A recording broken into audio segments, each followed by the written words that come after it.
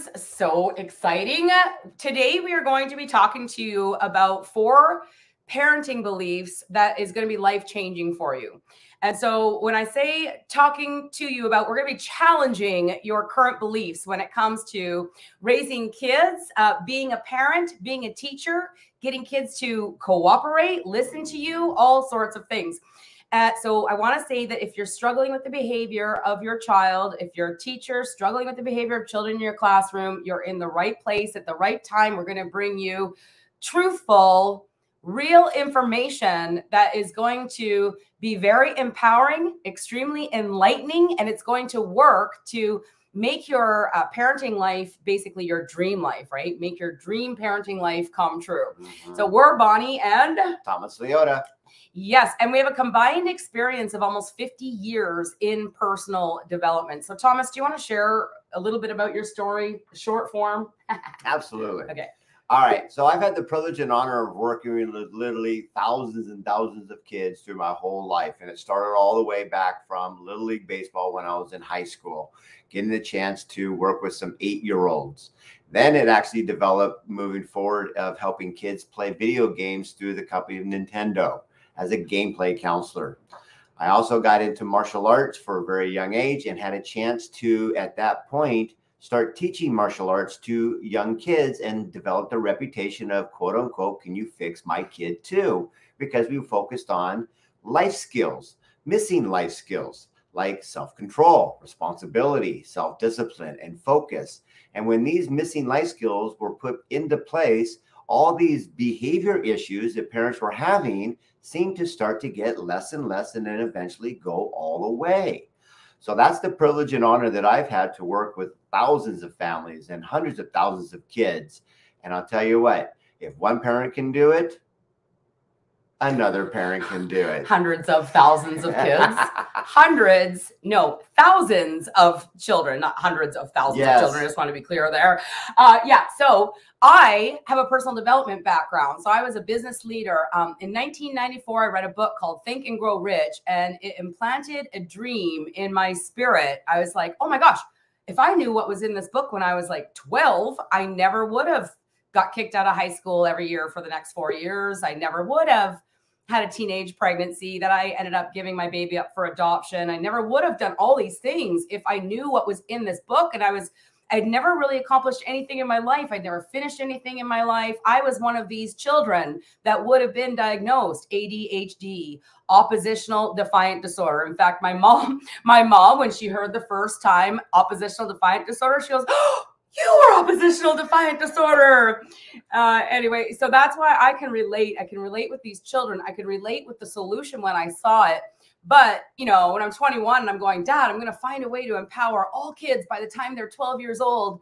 And he's looking at me like, okay, that's nice, dear, you know, and he still looks at me like, that's nice, dear.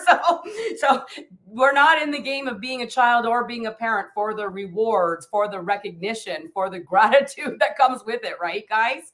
This isn't like a pathway that's going to put you on some sort of pedestal. And that's what we really got to understand. And that could be a belief that we're challenging also, but not one of the 4 main beliefs that we're going to be challenging today from chapter 3 in a book called Raising Healthy, Happy, Cooperative Kids. So if you're watching us on YouTube or, you know, you're not part of the Facebook study group, we put together a study group where you can join us live, and we're going to have a conversation with some of our clients here at the end of our little presentation and opening here when we talk about the beliefs. But in 2018, we wrote a book called Raising Healthy, Happy, Cooperative Kids, and it shares the pathway to all child behavior disorders. It shows the pathway to basically anything negative we experience with our children.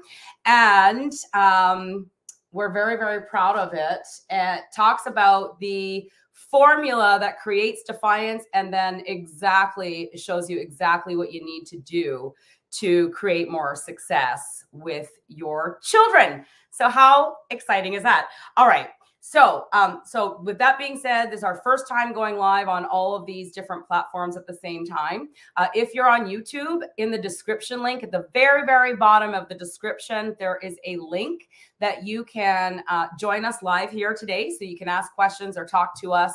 And also, let me just share this. If you need to have the actual resources, the Raising Healthy, Happy, Cooperative Kids book and audio book and such, then go to this link, learntospeakkid.com. You'll have your resources automatically. You'll be able to join our study group, and you'll be able to find the link as well in there to join us live. Okay, I think I did all the housekeeping. So now we're going to challenge beliefs. All right, so belief number one that we have today as parents on a global scale, the masses of people believe that all children should be lavished with attention. That's all they need. All children need to know how loved they are, and they need to be lavished with attention. Now, I'm going to go through the 4 beliefs that we're challenging, and then we're going to replace them with new beliefs that will serve you and your family, be very empowering. All right, so how exciting is that? Are you open? I'm watching your faces, looking for nods. Okay, right on. Thank you so much for being here to participate so I could actually do that. Okay, so number 2 is we believe that our job is to, I wrote down reactive attention. Reactive attention. Basically, your child does something, then we come along and we react to what they're doing. Does that make sense? Mm-hmm. Okay, we're being taught that. Child does something we don't like, we come along, we do something called punishment, discipline, something they don't like. Bringing the old term, 2 wrongs don't make a right, that was coined into a phrase somewhere in the 17th century. But somewhere, how when it comes to parenting, 2 wrongs make a right. So we're going to talk about that in a little bit here. Number 3 is children should eat for free and play for free, and basically have everything that you work really hard for just because they're cute and they're a kid. Does that resonate as truth? Oh, we're on something. We're on to something here. And number 4 is we believe in basically authoritative style parenting. If we get down on their level and we look them in the eyes and we explain their punishments, then we can feel good about putting them in a timeout. And we can feel good about coming in and taking their favorite thing away. Okay? So Thomas, you know all that I'm talking about here is to be true. But you see, Thomas here has something called dyslexia. So I don't know if you've ever heard of dyslexia. It can be a little bit annoying at times, but it's literally his superpower. Yes, superpower. I was going to say secret weapon, but it's basically his superpower. And so when you were in 1994, you made a decision that when you had an opportunity to teach white belts, talk about that. The decision that you made back in 1994 before you even had a student that literally is changing the face of parenting. Yes. And I remember that moment very, very crystal clear to this day. And when I got a chance to earn my first black belt, then I was always asked, well, can you teach me? Can I get a chance? And I got a chance to be in that leadership role. And there was a moment of clarity where I asked myself, okay, I got to figure this out. I'm going to be the leader here. How does this work? And I started to think, well, who could I monkey see, monkey do? Who am I modeling as far as this leadership? And what I noticed is people who always said yes to kids, you give them an inch, they took a mile, and they were never long-term successful. Then I also saw the ones that always said no. And then that was the one where kids started to learn how to lie, cheat, and steal. So I really didn't see, I was thinking there's got to be an alternative. Where's the third option here? Because there's always 3 to everything. So if it's not yes or no, that's where there was right down the middle, where it wasn't about giving them everything that they just asked for instantly or somehow telling them no. It was, they were saying, could I be like you? Could I do what you do? One day, can I do exactly what you do without you? And it clicked right there to walk a fine line right down the middle without saying yes, without saying no, but it was about transferring the responsibility of what I could do over to them so they could do it one time without me and all by themselves, just like all of our animals in the animal kingdom. That was the aha moment. Yeah, that is such great awareness. And I just want to put it into mom terms is he made a decision to do the opposite of anything negative to teach his students. Because talk about when you were in class and the stick on the back of your legs. Yes. So in a martial art class, if it was actually a really, really, really good day that day, I didn't get hit with the bamboo stick. Right? Mm-hmm. Like, wow, if I could do everything perfect and I got no attention for doing anything wrong, that was a perfect day in class. Right. Right. And so don't you notice that with your kids too? Like, aren't there any times that you're thinking like, gosh, it seems like every time I talk to my kids, it's just this negative rub or, you know, so all of this stuff that I read to you, the 4 beliefs that we're challenging, they sound good. You know, children should be lavished with attention and just loved and hugged because they're cute. So I'm going to turn now to the solutions. All right. I know that you're sitting there, you're listening to this and you're going, wow, yeah, 2 wrongs don't make a right. Well, maybe I never thought about that before. So the resource here, we're on page 20 and chapter 3 of the Raising Healthy, Happy, Cooperative Kids book. So again, if you're just joining us or just seeing this part of the video, make sure to go to learntospeakkid.com so you can get a copy of this yourself and you can study it with us every single week when we go live. Okay, Saturday mornings at 8 a.m. Mountain Standard Time. All right, so myth number 1 is children should be lavished with attention. You know, that didn't come out till 1946 when Dr. Spock wrote a book called Baby and Child Care. 20 years before, in 1920, there was another author, and this is just when parenting started to become basically like an industry. But in 1920, parents were taught that if they kissed and coddled their babies in any way, that they were bad parents, that they would raise wussy kids. The children were to be on a strict schedule only. They ate at a certain time, they got out of bed at a certain time, and you did not respond to their kiss and coddles. Well, in 1946, Dr. Spock wrote a book called Baby and Child Care, where he writes in that book that, no, we've been doing everything wrong. And, you know, he stopped corporal punishment because corporal punishment was used before that time. So that's fine. He's like, you know, we're hurting our kids. So what we're going to do instead is we're going to lavish them with attention, kiss, coddle, and respond to their every whim. And when they do something you don't like, we're going to come in and we're going to put them on a timeout, or what he called naughty time. All right. So this is why today in 2022, we believe that kids should be lavished with attention, because for the last 85 years, it's been ingrained into our souls, into our minds, into our hearts, into our DNA that your only job is to love your baby. Okay. If our only job is to love our kids, Tom, when does our job actually start or end? It never ends, because it's like feeding that bottomless pit. If you're always saying yes, you give them an inch, they're going to take a mile. And if you're the be all do all for everything that they ever desire, why would they ever leave the nest in our animal kingdom? They wouldn't. It's a good start. You do 4 at a very young age, but there's only a part that you have to shift and transfer it over. And that's one of the 4 we're going to talk about today. Yes. And the male and female perspective might differ a little bit, because I'm thinking as a mom, and I'm thinking that if my only job was to love my babies, then, you know, the minute that they're born and they put the baby, your baby in your arms, and you just lay there and you stare at how beautiful it is, and you're just like, oh, I just love you so much, I want to eat you. It's like our job's done. So like Tom's like, it's never ending, it's never gonna end, and I'm like, it's done the day that your baby's born. So then what's your role? What's your job as a parent, right? Okay, so the solution for number 1 is that children require purpose over attention.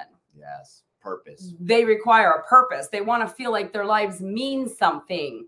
And so here it says parents had more children to have more help on the farm, because we're talking about what was the difference of parenting 100 years ago, when our children were more respectful and they had work ethic and they had some characteristics called self-control and self-discipline. So what changed? Kids back then had purpose. Yes. Thinking that our job is to lavish our kids with attention and love them takes their purpose away. It steals any type of purposeful identity from them. How much does that resonate with you to be true? The guest that we have here live. Okay. All right. So then we need to give our children purpose by actually creating more opportunities for more responsibility. And we're not going to be able to get into everything today. Today, we're just going to challenge your beliefs. And if you're already having aha moments, if you're liking what we're talking about, give us a like, give us a comment below, share your story with us. We're here to help you, to serve, and to bring peace, harmony, and happiness to homes around the world. Because this whole teenage rebellion, terrible twos, diagnoses of child behavior disorders, ADHD, oppositional defiant disorder, guys, we're heading down the wrong path. We're here to kind of shock the world and go, no, your kid doesn't need another hug. Your child needs purpose. All right. So number 2 was reactive attention. Now, Thomas, we're going to talk about life skills. I just want to say this. When I met Thomas, my youngest was almost 7. And I never even thought about teaching life skills. I thought it was my job to do, be, and have everything for him. And so the first time that Tom was actually around and my youngest son goes, Mom, I'm thirsty. And I'm like, I'm a great mom. I'm gonna come in and get him something to drink. I'm a great mom. I'm showing off to Tom. And Tom's like, Bonnie, I left something in the office. Can you go get whatever? And he sent me on this wild goose chase. And when I came back, well, you can finish telling the story, but I won't. But the point is reactive attention is our belief. Child does something, we come in, we give them some attention. We haven't really been taught, conditioned, or trained on how to give proactive attention. Correct. Okay. So you can finish the juice story and talk about proactive life skills training. Yes. So yeah, we sent Bonnie on a wild goose chase just to create a little 1-minute window where I could look at the eye of Zach and go, he's just asking, I want to do it myself. When do I get a turn? And all he knew was, Mom, I want juice. Give me juice. I want juice, right? It just, and then it showed up. And we had to break that cycle because he's past the age of 2. We don't need to be doing for them anymore. So I asked him a series of questions. I go, have you ever made juice by yourself? No. I said, looks like you kind of want to, huh? Yeah. And then we just ran through the things. I was like, well, where do we keep the orange juice? And he knew exactly where it was. He pointed right to the freezer. So opened it up, got out the juice, and I was like, well, this is a little tricky here. I wonder if there's a way to make this thing open. And I kind of just turned a little bit, and he pointed right at the little white tab on the side. And I'm like, So you just pull on that. And he goes, yeah. So he kind of held it. I turned it, and he kind of undid it. We were doing with together. And then I'm like, okay, now what? He goes, and then he knew what the juice jar was. He knew where that was in the cupboard. Amazing. And then he brought it out. We're like, okay, let's put it in there. And I'm like, so we're done? No, we got to do that. And he knew the next step. He put the water over there. And so what it is we got a chance to give him an opportunity to get his hands in the operation.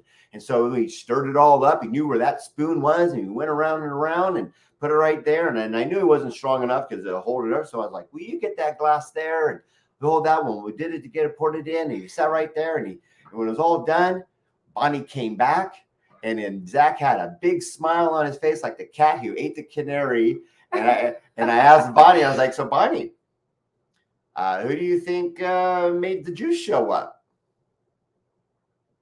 Zach. And Bonnie was like, that's my job. Yeah, I never even thought to teach him to make juice. If you're with me on that, I do put a comment because I want to see where we're at. Like, have you taken the time to teach your 6-year-old how to grab juice from the freezer, make his own juice? Like, I just never even thought about it. So I'm curious to see where you're at. So proactive life skills training. Yes. So the proactive part is to know that when they're asking for something, we don't do it for them. We don't tell them no. They're actually looking for guidance on how they can make it happen, and are asking you for the recipe. Show me how you do it, and give it to me in a form that I can start to duplicate. You see, that's the power of life skills, is duplicating the parents' efforts from ourselves to the kids, just like we did on the farm. We had kids and they started, well, you're 2, you're following me, grab a bucket and let's go get some water. And they love it. And boy, transferring and duplicating your efforts, you might have a chance to enjoy half your day. Yeah. I my gosh, I guess I'm going to say this. Like, imagine if all the bunnies of the world had a teacher. This is what happened to human beings. Dr. Bunny stands up and goes, you know what, guys? We should just stop teaching life skills. Your baby bunnies need to be lavished with attention. We should just hunt for them and do and be and have everything for them and drive them to their school and pick them up. Never let them walk to school. Never let them do anything on their own. Now, the baby bunnies, do they enjoy that? I mean, they just get to like sit in their little cave and eat their food, right? Like they don't have to do anything. And then the baby bunnies become adult bunnies. And now the mom bunny has like 6 adult bunnies hanging around in her cave who don't know how to hunt, who don't know how to think on their own. They don't know how to plan. They don't know how to take care of themselves because mom did it all for them. Now, what would happen to that generation of bunnies? And I don't think you can talk to me yet. We're going to talk to you in just a minute. You can post a comment below. What would happen to all the bunnies? Okay. So yes, 100 years ago, parents had more kids, the baby boomers, because they needed more help on the farm. And that's the truth. 2-year-olds, from 2-year-olds all the way up, you know, they had roles to play. They had a role in the home. They had a purpose in life. 13-year-olds were out building their own houses, having babies and getting married. All right, just think about that for just a moment. All right, now we're moving on to number 3, where Thomas kind of alluded to it a little bit in the teaching of life skills. When your child asks for something, Mom, I want a bike. Mom, I want to go to my friend's house. I want dessert. I want whatever. When they're asking for something that's over and above basic food, clothes, and shelter, that's a privilege. Now, you might want a big screen TV, Mom or Dad. That's a privilege. What do you need to do to get a big screen TV if that's your desire? Now, your 2-year-old might want ice cream or something like that, might want something that you think is really simple. But don't you still have to go to work, earn money, go to the store, buy the ice cream, bring it home, and you know, there's some things to do for you to be able to have ice cream. Your child wants to have ice cream, but it's a privilege that must or should be earned if we want to have our children learn characteristics that will strengthen themselves, that will build confidence, that will have them becoming successful in life. So earning privileges. Yes. Earning privileges is that exact same thing. How many times do our kids ask for something? And that's what's key. You want them to ask because they're coming to you. And now there's the razor's edge. If they say, I want a cookie, I want a fishing pole, I want something, I want, and all we do is say, well, if I say yes or no, not anymore. No more yes, no more no, right off the bat. You validate it and go, you know what that's called? Us big kids call that a goal, a fishing pole. Would love for you to have a fishing pole. That's called a goal. Now, what did we do on the farm? Well, we worked that crop. We worked that crop all the way through. And when we had a good harvest, then we could actually get that bounty and then go get the fishing pole because we earned it. We must do something first. And that's where we're asking us. That's a goal. Great. Show me the steps that I can start taking action on to move in that direction. And that's what's very key. Earning the privilege, because it's the neatest feeling in the world. Right inside it, it comes out like a volcano. Look what I did. I did that. It's the best feeling in the world for them to build and grow on. Yes. Now, when we say oatmeal is free, but brown sugar is a privilege that should be earned, you might look at us like, I said we were going to challenge some beliefs, right? Now, a belief is just a thought over again and again and again until it becomes a belief. So I want you to think about, where did your beliefs come from and are they serving you now? Are your beliefs of lavishing your children with attention, authoritative, dictational type parenting, controlling their behavior, having everything for them, giving them everything for free, that you buy them a bike, they lose it, you have to buy them a new bike? Like, where does it ever end? Is it your job to pay for their college education, or do they have some type of responsibility in their own lives? Oh, I'm so excited about this. I can't wait to like see the comments that are going to come in. Like maybe not. Anyways, okay. So the last one is authoritative parenting. We've all watched Super Nanny. We may not even know who Dr. Spock is, but Dr. Spock is the grandfather, and Adler too. I think Positive Parenting Solutions studied Adler, and that's what she teaches. There's a lot of conscious parents out there that are regurgitating old teachers like Adler, like Dreiker's, like Super Nanny, like Dr. Spock, but they're all teaching the same thing.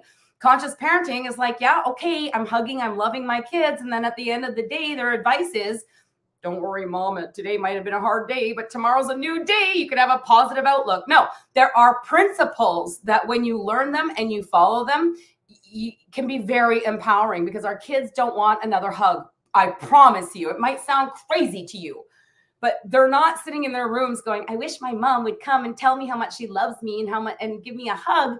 They're saying, how can I be with my friends? How can I drink alcohol? How can I, how can I be like you? How can I have Wi-Fi? How can I do all these things? They're not thinking anything else other than that. So instead of dictating and all the things we talked about today, we want to teach you guiding behavior, which it's so funny because I had 18 years in personal development when I met Thomas. I had over 10,000 people in a business that I was building. I spoke all over the world. My story was always that we are born perfect and conditioned into mediocrity. And my children were all being diagnosed with these behavior disorders and mood disorders. They were depressed. They were anxious. There were all sorts of things going wrong with them. And I meet Tom, and my child asks for something, and he goes, oh, that's called a goal. And I went, goal? Like they can set goals? And it's just started us on this whole new path. And we've done our due diligence for the last 10 years. We have researched, looked, read, tried to find any type of parenting philosophy or methodology that would match any success principles. Goal, set a goal, create a plan, persevere through obstacles, through the plan. That's our job, is to encourage our kids to persevere through the plan until they achieve success. And really, that's the only way to grow confidence, to help our children grow confidence, for you to grow your own confidence, is to persevere through some obstacles towards a goal, something that you desire, until you reach success. And that's really what makes life like exciting and fulfilling and happy. And so I want to invite some guests on here. Do you have any thoughts before I invite guests? And before I speak, if you're on YouTube and you want to join us live, you want to talk about this, you have any questions, the link to join us live right now, maybe for the next 10, 15 minutes or however long you want to talk for, is at the very bottom of the description tab. And if you are on Facebook, then look in the events and you'll find the live link to join us here and actually talk with us. So that'd be cool. All right. So I'm going to invite Christine and Craig, and I'm going to invite Dawn. And look how we can do this. Cool. All right. Awesome. Well, welcome. Thank you so much for being here. Do you have any thoughts, comments, observations, or questions? And you might need to unmute. Dawn, it looks like you're unmuted. Yeah. I just really appreciate everything that you guys teach. And I'm thinking about like my oldest child. So I have a just turned 26-year-old, and Bob started having kids when she was 10. Wow. Anyway, I was the parent that just said no first and give myself time to research a matter before I would decide whether or not to change my mind with whatever stipulations involved. And then I got to the point where he basically just stopped talking to me. He did the boomerang thing. He moved out at about 18 and then moved back in at about 19. And then for the next 5 years, he lived in my house with headphones in, not looking at me. And it wasn't until I can't, I haven't said it for a little while, but it wasn't until I was really getting involved with your program that I started learning how to do things differently. And then he got engaged to be married and was going to move out. And I was just desperate, thinking I lost all this time. We've been in the same house for 5 years, not talking to each other. And now you're moving away. And basically, he said one of those things where like Tom was saying, you taught him how to lie, cheat, and steal. And he said, you taught me it's okay to lie. It works to lie. That's the only way you can you can get the things that you need. And so now I've got, finally we were able to talk, and we were able to heal a little bit before he married and moved all the way across the country. And now I've got 3 little ones that I'm working to try and do this differently with them. And I'm grateful for you guys for teaching me that there could be a different way. Thank you so much for sharing. And, I want to say we do have some grandmas, some older moms. I know we have one mom in particular who said, I reached out to you guys about 2.5 years ago. I wasn't in a position to follow through to work with you. And now my son's now older. He's now 20, and he's dealing with a lot of stuff that she'd just been taken down a path that was very disheartening, and has now come back to creating Champions for Life. And this is the thing. I know we're different. We're going to, like I said at the beginning, we're challenging beliefs. This is 4 beliefs that are going to change your life forever. If you joined us late, you might want to watch the entire replay, because we can't redo the whole thing. But this was really powerful today. And Dawn, what you just shared there is super powerful. We have the power. If you're a mom watching this, you have all the power to transform things in your home, to bond the relationship with your children, to be on the same side as your children. See, when my son says, I want a bird, I'm like, that is awesome. What kind of bird? Well, I'm not sure. Well, let's go do some research. Pick out your top 5 favorite birds. What do they eat? How much attention do they need? All these questions. And so I've got pictures of us at the libraries doing all his own research, and that to me is school. He's researching, he's reading, he's learning, and he's making a decision all on his own. I do not feel responsible to buy him a bird cage, to teach him anything about birds other than to be his support, to teach him how to find the answers about birds. So, but you have the rest of your life, sweetie. I was 46 before I called my mom and I said, Mom, I just realized that you are the perfect mom for me. I was 46 years old.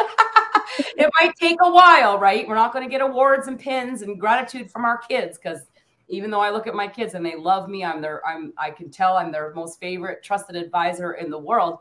They have no idea it was creating Champions for Life that made them as powerful as they are. They just think they were born that way, right? So, yeah, thank you for sharing. Christine and Craig, do you have anything to share or add or ask? Sure, yeah.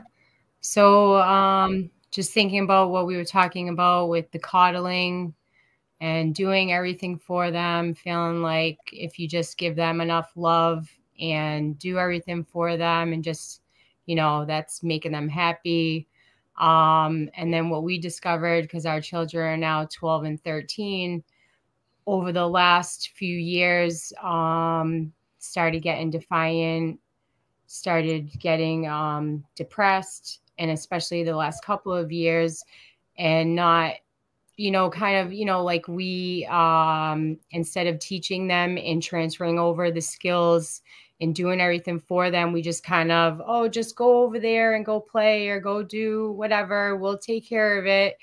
And now we have seen the past couple of years, what that's done is it has made them depressed and made them feel like, we're just supposed to sit over here and kind of do nothing. What are we, even doing? And so, yeah, engaging. Yeah. So, there were things that we obviously, the basic things that we know that we had to teach them, but not fully engaging them in everything about life and the life skills that they need and how to make things for them show up. Without what we learned with you guys is not saying yes or no, helping them make it show up all on their own and giving them that motivation and power and excitement back.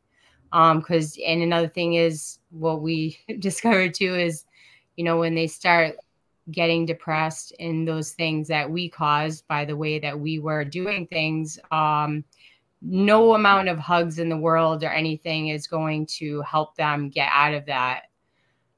So that was another big aha moment that we discovered, that's something that they need to, be taught how to overcome those feelings, on, us teaching them the skills to overcome that, and with the passion and purpose and confidence that they build through learning and engaging and making things show up on their own and being happy about their successes, and that I did it kind of feeling is what we're seeing, that's what it's all about. Yeah.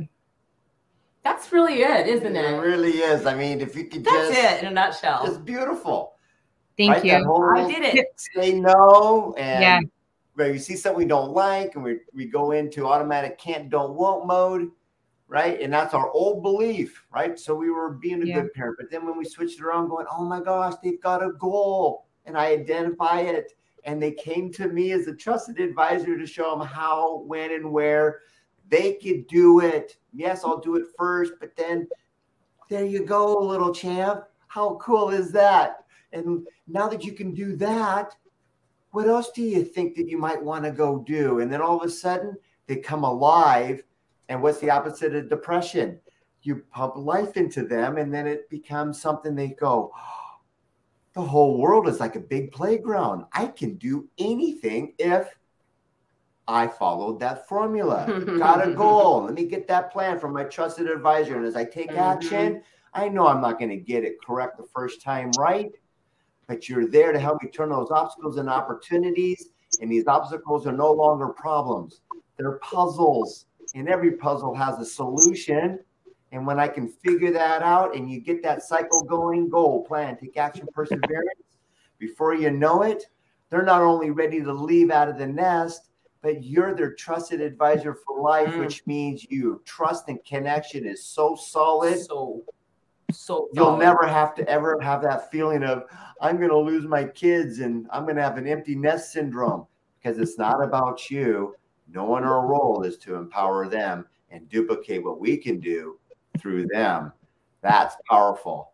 Amazing. Thank you so much for sharing. I'm glad you see it. I'm glad you're doing it. And you're right. The hugs come tenfold for the rest of your life. Right, Bonnie? Oh my God. Okay. So my kids they're 17, 21, 22. And then my son is 23. He'll be 24 here soon. But the younger three, right? The 17-year-old, the 21 and 22-year-old, just this Christmas, I was sitting on a chair and they were all sitting on my knee. Like, do you remember that?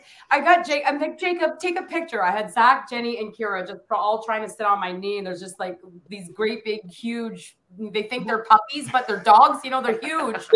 And I'm like, this is so cute. You need to get a picture of this. And I forgot we do have a picture of that, but yeah, it just gets better and better and better and stronger. And my kids never phone me and ask me for money. In fact, when COVID came and my oldest daughter, Kira, she's a waitress, and she wasn't able to work for a little while. And I remember her phoning me going, oh my gosh. And she was crying. She's like, I don't know what to do. I can't go to work. And, I need to pay rent. And it was the beginning of the month. And I'm like, okay, well, did you just pay rent for the month? She goes, yeah. And I'm like, okay, so you have a roof over your head for the next 30 days? She goes, yeah. I go, do you have clothes to wear and food in the fridge? She goes, well, yeah. And I'm like, well, what we're worrying about is 30 days away. What I would do right now is just be like, I'm so grateful. And I go, and if you need me to, I can ship you a few $100s. And she goes, no, I don't need that. I wasn't calling for that. I was just wanting to vent and have some advice. And we had a talk. She felt better. And then anyways, it all worked out. My point is that it doesn't end when they're 18. Like Don was saying, they will always come back. And you must have done something right. He's grown up. He's getting married. He's moving. That's called initiative. That's called independence. and they're supposed to break free from us, right, moms? Yep. Yeah. They're supposed to break free from us. They're not supposed to need us for every single little thing in their life. At 16, they don't need us to buy them a car. They need us to show them how to go get a job, how to earn money, what it looks like, how to buy a car, all, you know, the different places you can find a car, how to negotiate. They need the life skills, and they need you, because you're the only person in the world that's going to love them enough to be tough enough with them to go, my role is to prepare you for life. And, you know, we just watched a movie last night. I actually saved the movie. It was something hillbilly. It was from 2020, and it was this whole story. Anyway, grandma ends up with the kid, and the kid's going through teenage rebellion, and he's starting to do drugs and stuff like that. And so grandma takes the kid, and at some point the kid goes, "I hate you." And she goes, "So I'm not in this for a popularity contest. You don't need to like me, but I'm going to tell you, if you keep on this path, you're going to be down a wrong path. You need to have school. You need to have work ethic. You need to have certain things so you can actually survive in this world." And I'm like, I got the chills. I got hair on my arms standing up, because this whole idea that we've been taught to lavish our kids with attention and they just need love and hugs is totally off the mark. It's sending us off the edge of a cliff. It's killing our children. ADHD, ODD, autism, Asperger's, teenage suicide, the #1 cause of death, school gun shootings, hundreds of them every year happening right now. 2 decades ago, less than 10. Now, hundreds of them every year. We don't even hear about the school gun shootings. Our kids are sending us a message. They need us to step up. They need us to choose to be their leader, not their martyr, not their love, not their attention provider, not their happy meter. They need us to be their leaders, because we are really, truly the only ones that care about them enough to actually do it. So, yeah, we're going to wrap it up. Any closing comments from anybody? No, we're good? Just want to say thank you. Thank you. Our pleasure. Thank you for being here. No? All right, guys. Thanks so much for joining. We'll go live at 8 a.m. every Saturday morning, Mountain Standard Time. We'll post it and everything else. LearnToSpeakKid.com is where you get the resources, the invitation to our study group. And with that all being said, until we meet again, cheers. Cheers. Cheers. Cheers. Cheers. Bye for now. Cheers. Bye.